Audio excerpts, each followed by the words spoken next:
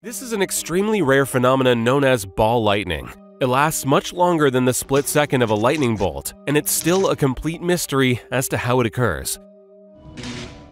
These people are experiencing so much atmospheric static electricity that their hair stands on end. While it looks fun, it actually is quite dangerous, as it means lightning could strike in their area at any second.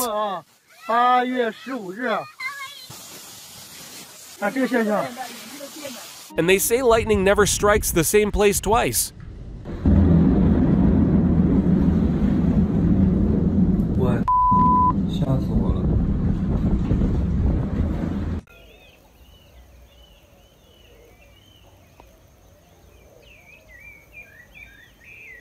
Thanks for watching.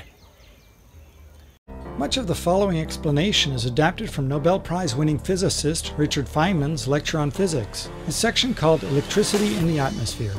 For every meter you go up in the air, the voltage increases by around 100 volts, or we could say around 100 volts per yard.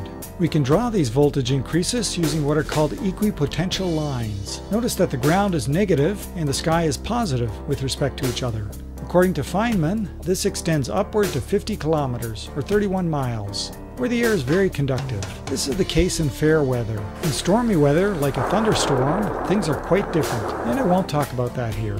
But if this voltage exists between your head and the ground, why don't you get a shock? The reason is that your body is a good enough electrical conductor that standing on the ground, you're basically a part of the ground. The equipotential lines would look like this. There's still effectively 0 volts between the top of your head and ground. Similar effects happen with trees, buildings, and so on. What about the electric current? A downward electrical current exists and consists of positive ions, molecules or clumps of matter that have a positive charge. These ions are moving slowly toward the ground. The current density from these ions is very small, around 10 microamps, or 10 picoamps, crossing each square meter or yard every second. So in any small area, there's not a lot of power. And that's the explanation about atmospheric electricity adapted from Feynman's lectures. To take advantage of this atmospheric electricity, we electrically connect one end of a wire to the ground and lift the other end up into the air.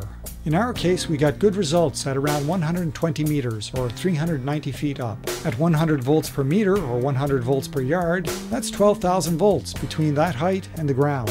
But just as with you standing on the ground, the wire is an electrical conductor, and so is also at ground potential. Looking at the equipotential lines around the wire, that voltage of 12,000 volts exists between some distance away from the wire and the wire. You can see that the equipotential lines are closest together at the top of the wire. This means the attraction is strongest there, and electrons make their way upward in the wire. Let's look more closely at the top of the wire. We'd put 6 sharp points using sewing pins at the top of that wire, but for ease of illustration I'll draw just one. Notice that because of the sharp shape at the point, the charges are crowded together at that point. Remember also that there are positively charged ions in the air. An electric field exists between the negative charges on the wire and the positive charges in the air. And we can represent that electric field by drawing lines between pairs of opposite charges. Notice that the electric field lines are closer together near the point, meaning the electric field is stronger there. It's strong enough to remove the negative electrons from the sharp point, where they neutralize positive ions. But due to the voltage, there are fresh positive ions moving downward and fresh negative charges coming up from the wire. We now have electricity flowing through the wire. The electric current in that electricity is very weak though. We didn't measure it, but from my experience with electrostatics, I'd estimate it in the low microamps, or more likely even lower. That's not enough to turn an electromagnetic motor, one like you use in everyday life,